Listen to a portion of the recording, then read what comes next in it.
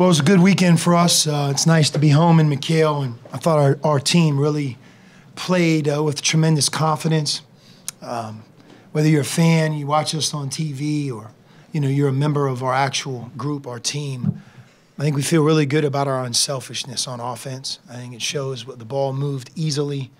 We had 24 assists against Washington, and we followed up tonight with 18 more. Took care of the ball, 12 turnovers. Some happened very late. And we have balance in our scoring, inside, outside, in transition, and it's great to see. I thought the story of this weekend was Parker. He played his best basketball of his career in back-to-back games. 18 assists and 3 turnovers. It's phenomenal.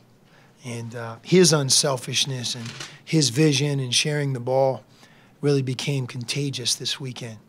On top of that, he shot the ball in this game like he's capable, and we believe in him.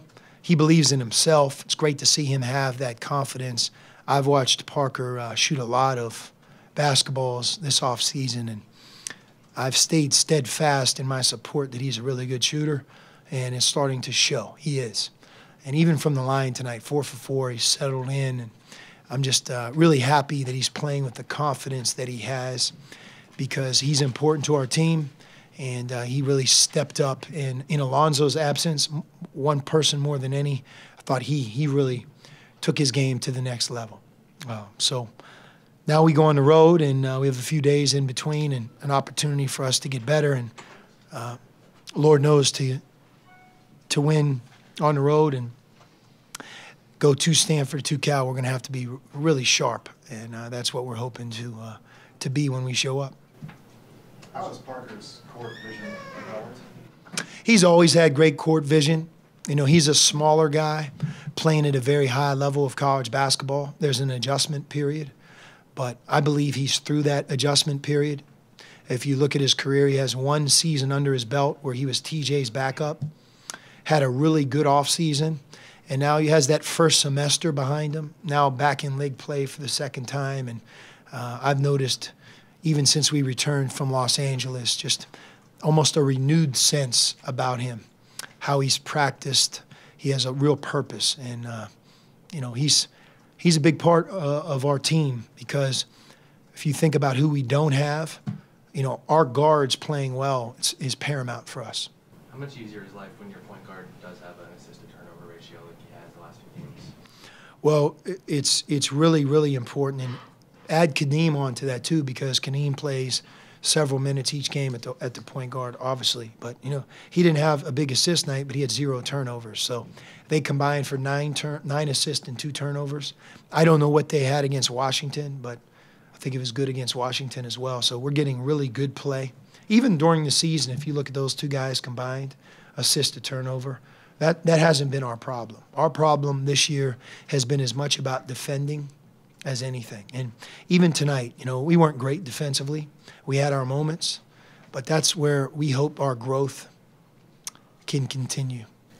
Because it almost feel you had such an identity defensively the last few years, and then now it's almost like, is it too early to say maybe you almost have more of an offensive identity, the way this team is sharing it, like you said, and pretty consistent shooting? Well, we've improved a lot offensively, and we're playing really well. We're scoring a lot of points.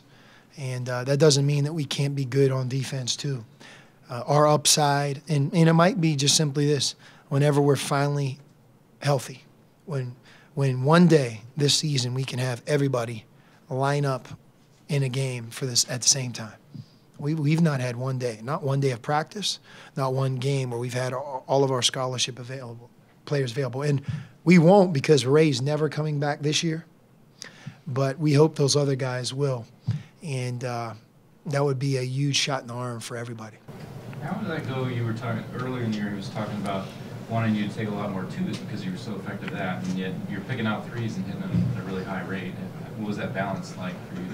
Right, yeah. I mean, I think he's just telling me when I'm open from 3, shoot it. But telling me to shoot it from 2 it hasn't really stopped. If I got it from 2, I'm pretty efficient down there, so I'll do what I got to do. And if they collapse, I'll kick it out. But a lot of our bigs are doing a great job down low. So on the perimeter as a 3 now, I'm trying to feed them as much as possible because they're either going to get fouled or they're going to get a bucket, or if they get doubled like they did tonight, they'll kick it out and hit a guy like Parker who's going to knock it down.